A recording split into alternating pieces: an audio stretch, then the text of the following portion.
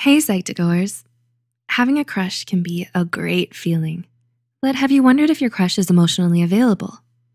Are they able to emotionally connect with you and others? If you get into a relationship with a crush who is emotionally unavailable, this can lead to a lack of emotional fulfillment. So to prevent this from happening, here are 6 signs your crush is emotionally unavailable. 1. They lack compassion. Compassion is the ability to put yourself in someone else's shoes and to express concern for them. Someone who is unable to emotionally connect with others is also likely to lack compassion. In a crush, this could hint that your future relationship will struggle.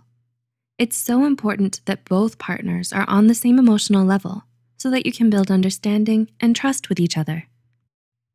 2. They don't seem to want a real relationship.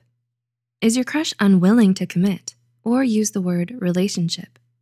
If you notice that they only seem to be interested in the thrill or excitement of being in a new relationship, then you may need to be concerned about their emotional availability. They may be scared of or unable to provide the emotional intimacy necessary for a strong, sustainable relationship. 3.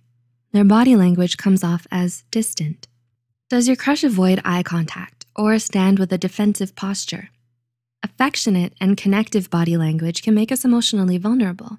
So if they hesitate or refuse to reciprocate such body language, it may mean that they're emotionally unavailable.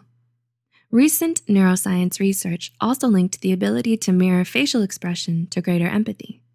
Therefore, if your crush is unable to pick up on your facial cues or actions, it may be another sign of emotional unavailability. 4. They're dismissive of you.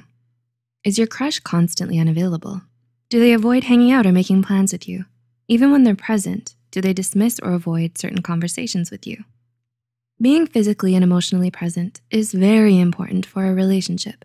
When they avoid spending time with you or refuse to listen to your point of view, it's likely that they're unavailable to emotionally commit to your relationship or be emotionally available for you. 5. They avoid emotional depth. Is your crush uncomfortable with having emotional conversations?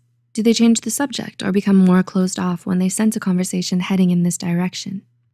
It's crucial to be accepting and in touch with your emotions and those of others. Showing discomfort about being emotional may mean that your crush is repressing some of their tougher emotions. They may be having trouble opening up about things that require the acknowledgement of difficult or complex emotions. And number 6, they don't have many deep relationships with others. Have you noticed that your crush doesn't have many deep and meaningful friendships? Emotional availability, especially in adults, can be determined by someone's depth of social relationships. Strong, meaningful friendships are rooted in emotional understanding, interpersonal skills, and vulnerability. So you can tell your crush's willingness to open up and connect emotionally with others by the depths of friendships they have with others.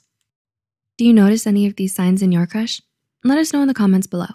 If you found this video helpful, be sure to like and share this video with those who might benefit from it. Don't forget to subscribe to Psych2Go for more helpful videos. Also, the references and studies used in this video are added in the description below.